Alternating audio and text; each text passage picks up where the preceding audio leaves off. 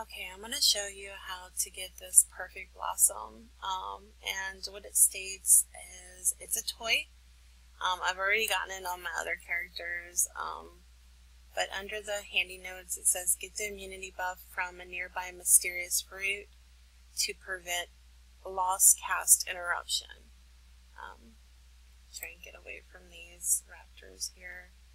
So what you'll do is you'll go around and you'll find something where these flowers are that you can pick up.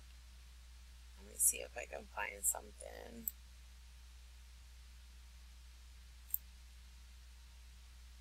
There's the mysterious fruit right there. And that one didn't work. There it goes.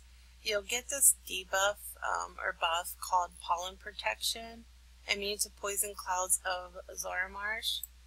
And once you get that, what you'll do is you'll come over here, because this water does give you damage and everything. That's why you need that debuff, and that then will let you loot without taking all the damage and everything.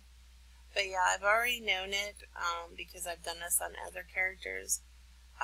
But that's how you get that. You just go around looting the mysterious fruit until you get that buff up there. And then once you get it, then you're able to go in here. If I didn't have this buff, I'll take it off of me right now. And I was to go in here.